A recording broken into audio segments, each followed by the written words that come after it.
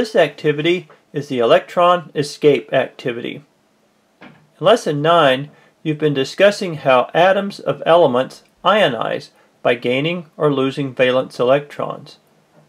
In this activity, you'll demonstrate for your students these behaviors.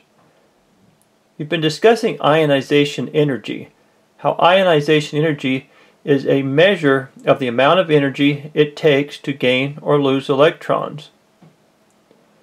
To begin this activity, you need a clear playing area. Indoors or outdoors will work fine. In the center of the floor is where you'll station yourself. Equipment you'll need is just a soft rubber ball. Any size will work. Ask your students to form a circle around you. For the first part of this activity, you'll take the ball in your hands and clutch it very tightly. You're going to hold on to the ball as tight as you can. And then at the signal of go, you'll ask your students to come forward and try to remove the ball from you. Tell your students that you're an atom of an element, but don't tell them which element you're an atom of. And then tell them also that the ball represents an electron. So say go, and then have your students come forward all together if they wished, and work to get that electron away from you. You may ask them to remove any watches or jewelry before they do this.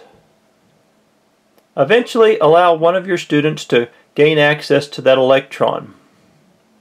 Once they've done so, ask them, which element do they think you are?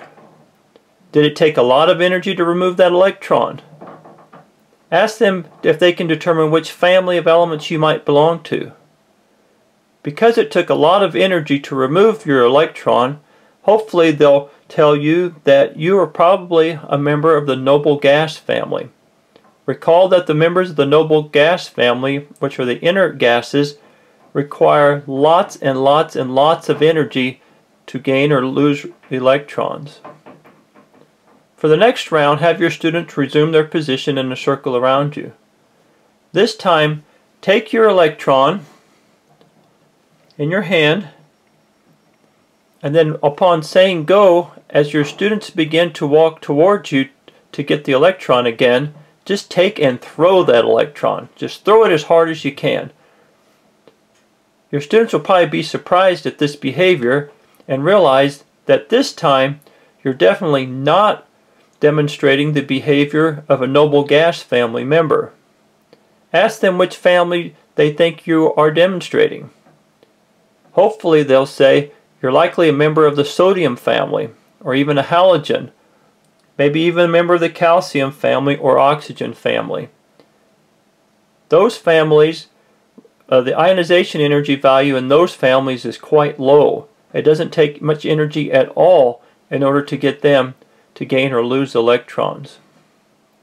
You can continue play by having a student take your place in the center of the circle.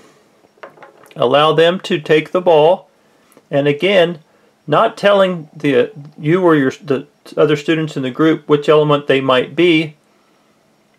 Have them say go, and then as the students all run forward to try to take the ball away, they'll soon find out if they are indeed an element that requires a lot of ionization energy or not very much at all.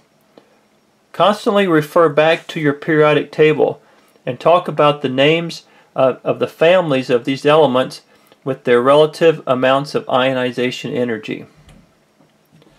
So this activity is known as the electron escape activity. It serves as a great demonstration for your students to understand how the families of elements on the periodic table have varying amounts of ionization energy.